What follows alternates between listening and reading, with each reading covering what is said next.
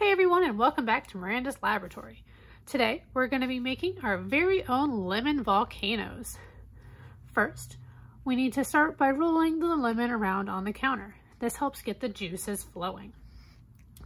The next step requires the help of an adult.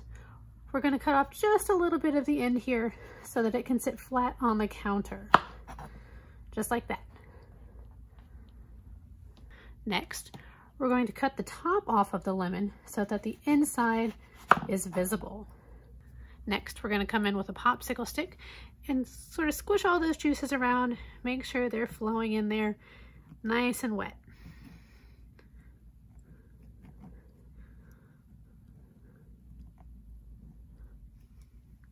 Now we're going to add just a little bit of color.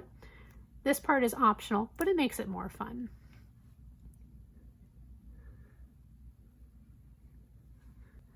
Now our volcano is ready to go.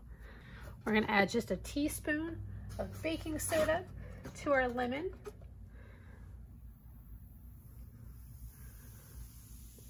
And there we go. Now this experiment works just the same as a vinegar and baking soda volcano, but this time we've replaced the vinegar with lemon juice. So when the lemon juice combines with the baking soda in our reaction here, it produces a gas called carbon dioxide, and that's what makes all these fun bubbles. Thanks for joining me today. Hope you had fun with this explosive experiment.